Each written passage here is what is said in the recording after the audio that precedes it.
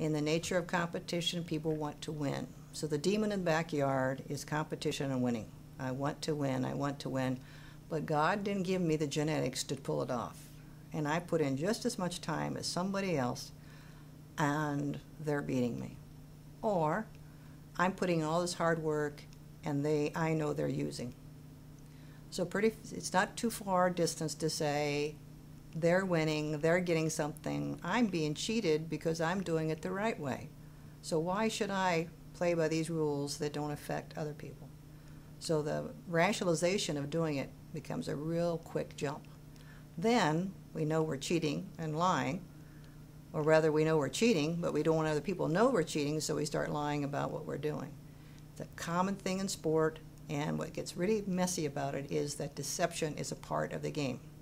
Deception and strategy is what we do, and when we haven't thought about it and reflected on what that means inside of a game in relationship to what goes on outside of the game, we can't figure out the differences between them.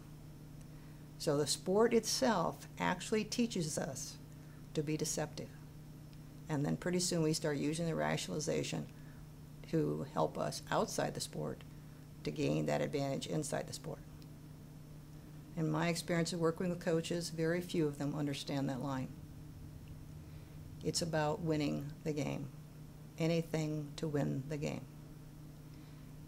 When they take time to think about it, they can see it.